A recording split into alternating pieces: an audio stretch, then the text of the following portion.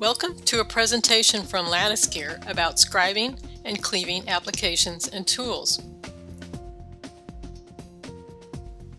With the right tools, scribing and cleaving is fast, clean, dry, and accurate. It can be applied to downsizing a wide variety of wafer substrates.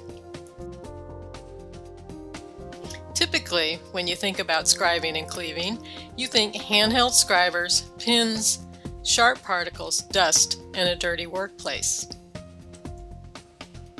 With LatticeGear scribing and cleaving systems, you can go beyond the limitations of handheld tools to cleanly and accurately downsize sapphire wafers, cleave gallium arsenide laser bars, and prepare cross-sections of silicon devices for scanning electron microscopy. I really want to convince you of the wide range of applications covered by scribing and cleaving, so let's look at more examples of wafer downsizing. In this slide, a silicon carbide wafer was downsized, photonic crystals with floating structures cleaved, and indium phosphide die were singulated from a wafer.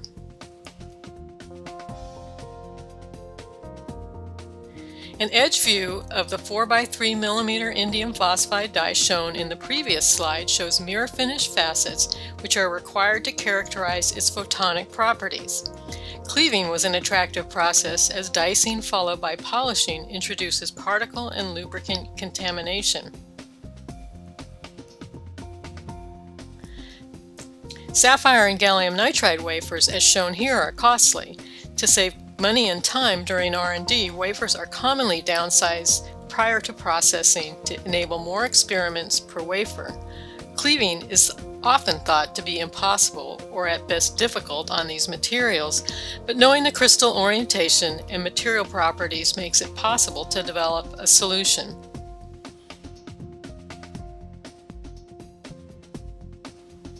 Wafers don't need to be crystalline to be cleaved. Glass is amorphous and comes in a wide variety of types: hard and soft, thick and thin, and even glass that has been tempered. With the right tools, they can all be cleaved. The top image is a downsized 6-inch Eagle glass wafer, and the bottom image a mobile phone cover of tempered glass cleaved into 4 pieces.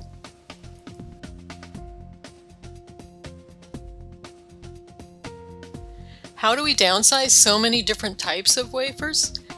LatticeGear designs smart mechanical tools with dials and levers that enable performance well beyond what you can achieve with handheld scribing tools. Our flagship products, LatticeAx, FlipScribe and FlexScribe, were used to downsize all the wafers in the examples shown today. Now a quick introduction to those tools. The LatticeAx 420 is a high-accuracy indent and cleaving system used for wafer downsizing and applications needing to cleave small features. Shown here in the clean room at the University of Washington, it includes a microscope, robust stand, and XY stage that make it easy to use by enabling viewing of the target during the cleaving process. The FlipScribe is unique. It's the only tool that scribes from the back side of the sample. Films and devices on the top side are not touched.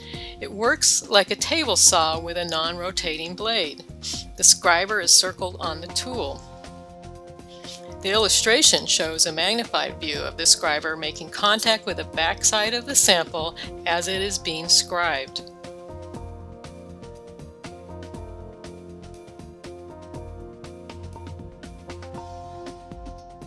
The FlexScribe scribes from the top side, and its design assures that you will always have a straight scribe. It is quick, efficient, and can be customized to cut a wide variety of substrates. This includes samples that need to be cleaved off their crystal axis, and it's exceptional for downsizing glass and sapphire. It accommodates up to 300mm wafers and can be customized with cutting wheels for specific applications.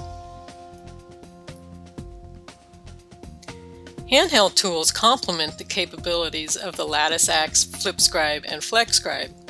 So we combine the best tools into kits containing everything you need to set up a scribing and cleaving station in your facility. Shop for them at LatticeGear's online store. Go to our homepage and click Shop.